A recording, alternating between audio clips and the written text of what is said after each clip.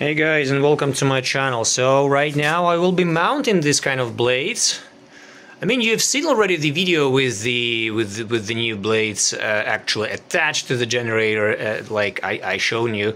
But I want to show you the whole process, how it actually happens, because right now I'm remounting it, so I had to do a little bit of stuff to balance it. And yeah, let's take a look. So about the blades themselves, so I measured each of them.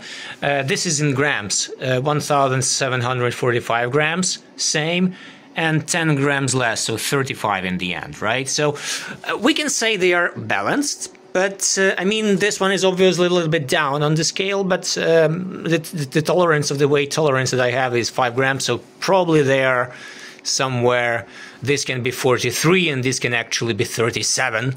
So, I mean, technically there is a possibility that the deviation is not that big, but it can be also the vice versa. It can be technically 47 and 33, so it can be bigger, but still not much. Anyways, let me show you from the close look how the custom hub looks like. So first of all, let me grab the one that was coming from the factory. Yeah, this one, you have seen it already. It's pretty thick, it's aluminum, it's cone inside. I mean, here the diameter is bigger than on this side, and I mean, well, it's lightweight. Anyways, for my case I decided to use the old good steel. It's a lot heavier. It's 6mm thick only, but still it's more than enough. It has same holes, and it has really custom-made thing to be mounted on the shaft. So it has a thread that exactly matches the shaft on the generator, and it has the neat and nice sitting place, you see?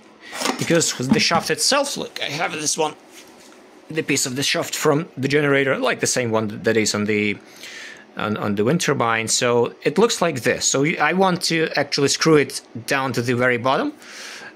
So it is threaded as well, but again, it has to not only sit on the thread, it has to sit at least 1 centimeter on this piece, so it is tightly connected, and it's really having the balance left. So that's why I'm using this thing, and well, let's see how it works. So that's the idea in general, and like nothing specifically. The only thing that is left from factory made is like this plate. It will fit here, blades in between, right? Well, of course some like bolts and nuts to connect, to attach the blades. And I will have to use, once I mount it on the shaft, I will have to, of course, use the nut specifically to lock it.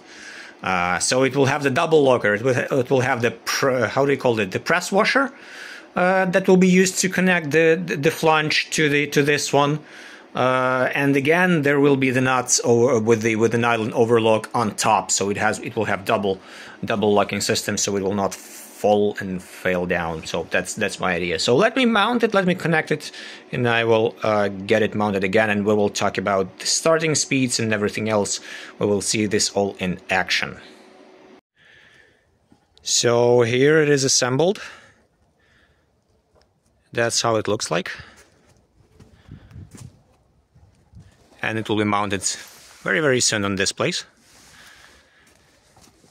So here how it actually looks from the close by, and like, don't worry, like these bolts, I mean, I know I see that they kind of like stick down from there, but they will not touch the generator. I actually measured that already. I will show it to you once it's mounted, so you will be sure it's also all okay. But yeah, that's how it looks like. I mean, this seems to be thing, but apparently it's good enough. Believe me, it's good enough. Yeah, let me mount it, and I'll show you from the top there how it looks like. Okay, so I'm here at the top of the generator, and well, let me show you this kind of small hand. So first a couple of washers, 2 actually, rather thin one, and then the press washer on the shaft. So it will actually leave very barely enough room for this to fit into, and I mean, it will just sit exactly tight and will not touch any piece of the generator. So let me mount it and show it to you. What a view! I mean, I kinda like this wilderness. so far yet. Anyways, it is mounted. So here is the press washer on this side on the left, and on the right there is a locking nut, additional one. So that's the best thing that I could think about, how to lock this and like to make it not go out during the rotation, because the rotation is counterclockwise, as I told you. On this one, for example, and on everyone else, that one, on bigger ones, I mean, behind me there is another one, it's clockwise, and here it is counterclockwise. And the thing that I was worried about also, this place, I mean, realistically, you see how thin it is? How little space it's here, maybe 13-14 millimeters, and because I have the cable here, it's even worse. It's even worse. So I mean, once you get to the cable, it's getting even tougher. I mean, seriously. Anyways, it's on. Let me try the rotation. How does it go? Goes nicely and smoothly so far. Let's see how will it behave. Okay, what else? I mean, seriously, we have to wait for the wind, and then we will see everything in action. I will have to think of a different nut here, locker nut. I mean, because I will have to attach the cone, as I told you already. I have the idea how to do this, just like needs a little bit of time to get it, and to get it done correctly. So yeah, let's wait for the wind and see what will be the startup, and if we will get to some production, will there be enough rotations, whatever. Let's just see. Okay, just got down and caught a moment of start. You see the S3 goes, and the M3 actually already started. This one barely like pushed a little bit and stopped. I don't know. Looks like it was not enough for it to actually get starting, but it's a good sign. It's a good sign because, I mean, I'm not sure. I'm confident about this one because it has a really tiny generator, so it will start as quick as it can, like 1 meter per second. It already goes, like, literally. If this one will start at 2, I will be more than happy. Let's just wait and see. Okay, and I just like got into garage and get out, and look, everybody started except this one. Because, well, it literally requires a little bit more start, but it then speed up really quickly. But I mean, all of them go. I just wonder if there will be any more additional vibration, because like this one gives, and I mean, this means that I have to like reapply the tension on the wire cables. That's what I have to do, because, well, obviously this is something that you have to do from time to time, and probably it's already time. But so far it goes nice. And no noise, literally, out of any of them. So let me go and see how does it work on the controller side. But everybody, as I told you, everybody goes clockwise. Oh, this one started finally. Everybody goes clockwise except this one. This one goes counterclockwise. But the rotation so far is good. I mean, I see a little bit of wobble, but I believe this one goes from the bigger guy, the one that is on top, that makes all the structure getting wobbled.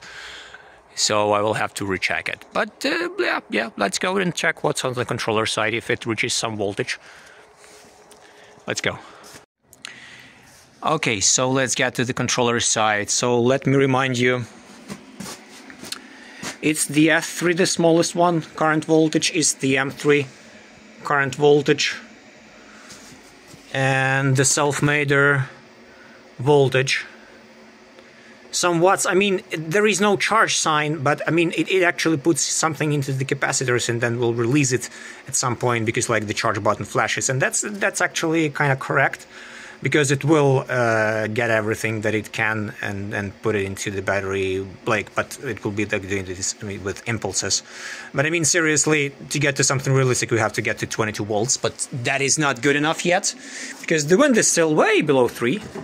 2.6, well, it's from 2 to 2.5, and the biggest one, 16 volts, not enough for production.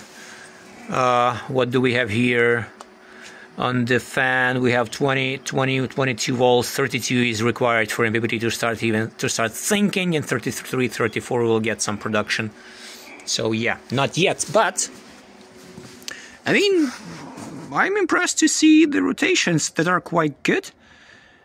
And it actually goes, so, well, let's just wait for the bigger winds and see how it behaves, and will it produce something on something that is nicer and bigger. I mean, it has to blow, I mean, at least somehow to get the production, because 2 meters per second, literally, what can you get out of it? A couple of watts, that's it. So let's get to 3, 4, something. See you later, guys, and I will update you later on once I see something serious. Right now we have just like caught the moment of start, and I mean that's already good enough.